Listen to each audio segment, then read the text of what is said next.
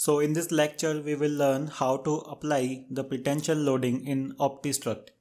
So basically we have two ways of applying the pretension loading.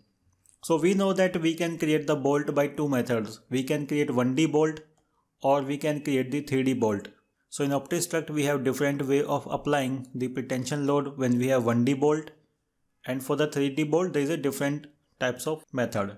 So we are going to learn about both one by one.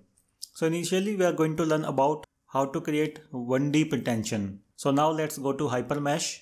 So here I'm going to open up a file. In your analysis folder, go to bolt pretension, open up this flange file. So in this flange file we have already created an assembly of a flange.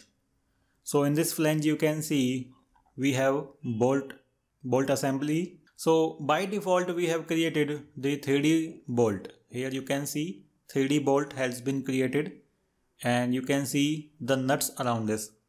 Okay, so initially since we are considering the 1D beam connection, so right now we are considering the 1D bolt connection. So first of all we need to create a 1D bolt here.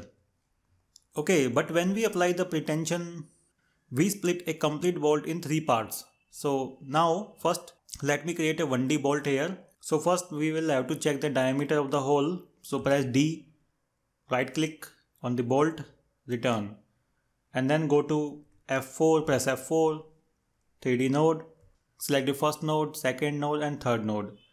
So you can see the radius is 6.7. So we can use a bolt of M12. Okay, so click on return. Similarly here press D, we don't need this nut here. Now click on return. So first of all we need to create a rigid connection here. So I will go to component, right click, create rigid. Then go to 1D and go to rigid here. Give it some different color. Let's say this is the pink one. Here select nodes. Here select calculate node.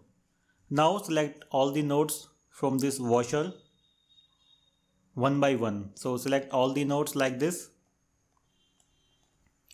Okay, so select this node, this here. So once all nodes are selected, click on create.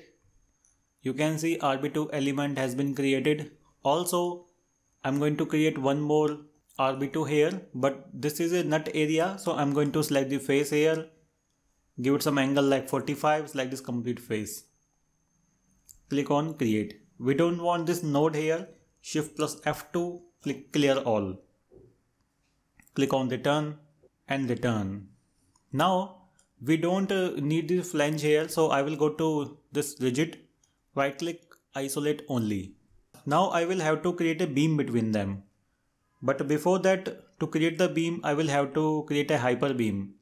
So I will go to hyper beam here, right click, create standard. I'm going to create using Hypermesh, solid circle. So this is right click, rename it. This is M12 and this is radius 6. Okay, radius 6 here, press enter. Go to model view. Now we need to create a property here. Go to property. This is P beam. Give it the card image, that is P beam here.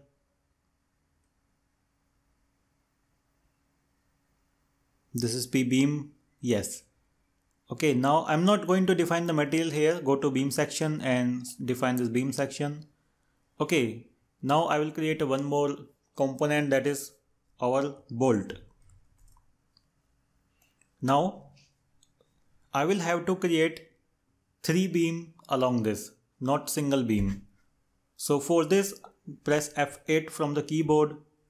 Go to this option of interpolate node. Number of node I want 2. Select the first node here and select the second node here. Click on create. So with this option you can see 2 nodes are created at equal distance. Now I can create the beam. So go to 1D, beam, property here, P beam, element type, C beam. And you can see the length is along x-axis. So here we can take Y or Z. Okay, so Y is 1 here. It is good. Okay. Now select the first node and this is the second node. Again first node, second node, first node, second node. Here you can see 3 beams has been created and we are going to apply the pretension load on the middle beam. So click on return from here. Okay, press Shift plus F2, we don't need this node, clear all.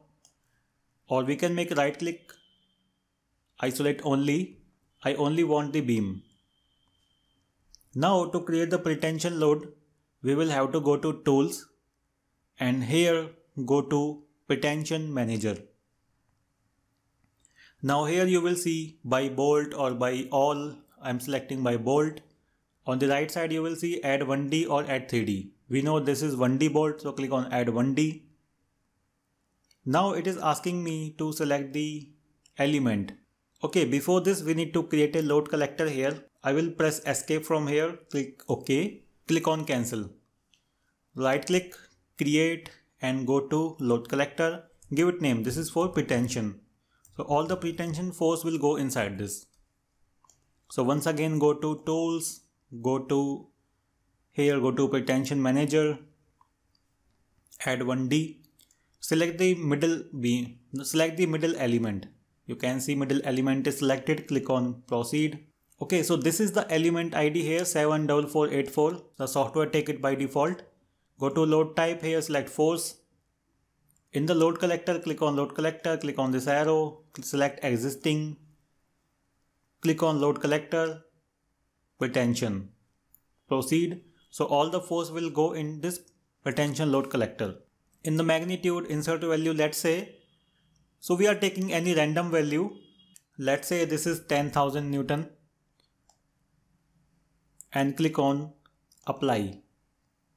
If you take a look at from here, I will drag this. You can see here pretension force can be seen by this big arrow. Click on cancel. I will make a uncheck on this. Here you will see PT force. So in this way we can apply the pretension force in the 1D bolt.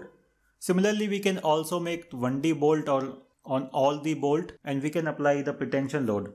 Let's say for example, I also want to create pretension force on this beam also. For example, here let's say I will select this beam this time, click on add. In actually we only have to define the pretension force only this middle beam, not the adjacent. But I am showing this you for just an example. So select this beam here, proceed. Once again we need to select the same procedure, select force here, select the collector here, select existing, click on this pretension, proceed. Give it name. This is 10,000. Okay, 10,000 value and click on apply and OK. In this way, the pretension force also applied onto the other bolt. Similarly, we can apply this force to all the bolts one by one.